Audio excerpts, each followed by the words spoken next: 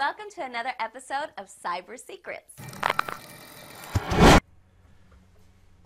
We're going to walk through how to make a manual, logical copy of an iPad or iOS device using the libiMobile device suite. This is going to make an iTunes backup that you could use to restore if you wanted to, but in this case we're just trying to get the contents off that mobile device. First we're going to do is prep the environment. So we're making a case 001, going into that case folder, and then making a folder in there called image. That's where we're going to dump our image to here in a minute. But the cool part about libiMobile device is it does have a few extra modules. One that I find very useful is going to be the Idevice info. You can actually get some really good content off that the iOS device. To keep a good record, basically what you're doing, I use the T command. What the T command does is it grabs the responses from the application, and instead of just putting it to the console or putting it to a file, it puts it to both. It forks it to the console and to a file so you can keep your record straight. So at this point, I'm going to do Idevice info. I'm going to T it to a file called ipad.txt. Go to enter. And now we have all the content in this nice little file. We can come back later. But as we can see, the content that we do see, it looks like this iPad does not have telephony capability. We're also looking at, we have the version of the device. We have MAC address of the Bluetooth, hardware model. We also have serial number. And at the very bottom here, we have this unique device ID. This unique device ID is extremely important because this is going to be the folder that gets created when we start doing the backup. So this is same thing with an iTunes backup. When you saw that very long number, that's what we're going to see here. So go ahead and close out of this one. Another one I do like, there's one called, instead of Idevice info, installer. Installer allows you to install or uninstall applications off the iDevice, but the other cool part is you can also list the apps. This can actually come in handy in the future. So two things we could do with T is we can actually spin this installer information and put it into the same file, or we can start another one. Right now I'll just put it in the same file. So we're going to have all the unique information, and then right after the Wi-Fi address, MAC address, we're going to start seeing the installed apps. So this does take a minute or so. The backup's going to take a lot longer, but we'll see the results here in a minute for that one. But we can see this application does have some games on it. It has media. It has stuff related to VPNs, remote connections, social media, and drone software. Okay. And it looks like this is a great iPad to be working with for the year 2020. Going back to this, I'll go ahead and clear this. We'll double left click on ipad.txt, just double check, make sure everything did get dumped into there, and it did. So that's good. So now we have all kinds of good information for that specific iDevice for our case, in case we need to go back and look for other things with potentially even other tools.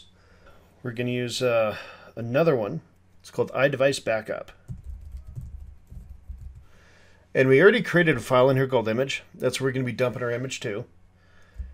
But this I did want to take a quick minute to explain. There's two Idevice backups in here. Idevice Backup is for iOS's all the way up to iOS 4. And Idevice Backup 2 is for 4 and beyond. So we're definitely going to want to use this because that iPad is running, was it iOS 11 something? So here we're going to do -D. What we're going to want to do is backup. You can actually do UBack to reverse this. And then we're going to do a full. Remember, this is going to be a logical copy. And instead of case, we're going to go into image. So as soon as I enter, it's checking to see if this image folder's here. Now it's starting to pull the content directly off that iDevice. This does take a while. This is time that you want to get some coffee, get lunch, potentially go home for the night, depending on how big the iPad is. or the device and whatever cable that you have. The slower the cable, of course, that's going to slow down the communications back and forth. So it's best to be able to test your cable, make sure everything's good to go, things in that area. But we're going to wait just a little bit. It should get past this device not ready. There we go. And now we wait. So I did actually just pause the video there, got some caffeine, came back, and it took about 15 minutes. We can see down here it also builds the status plist, the manifest plist, and the manifest.db. So that content is going to be in this folder, and here we see that unique ID we were talking about before. Starts with the 13E4, ending in AA4 in this one. And then scroll down a little bit further, and now we see the info plist, manifest, DB, manifest plist, and status plist. Each one of these folders, though, they're going to contain some contents related to the device. What's interesting about this is these are actually hashes of the file instead of the original file name. The nice part about Linux, though, is it takes contents from the header and the footer, so it knows that this is a JPEG, even though there's no JPEG extension. Right-click. Go to Properties, and we see there's no extension at all to this file, even though it is a PNG image.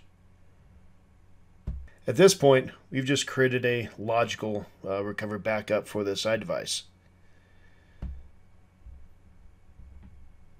So let's say you want to go one step further. Fortunately, with iLib Mobile, it does not convert it into a humanly readable section unless you have a forensics tool that will read this for you. You could use Autopsy, start carving the data. There's also tools like bulk Extractor. So at that point, you can see a lot of good content with those two tools.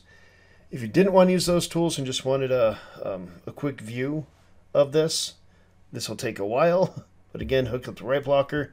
But instead of doing backup, you do unpack.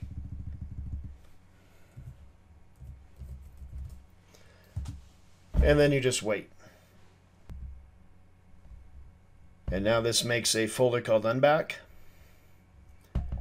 Again, it is still going.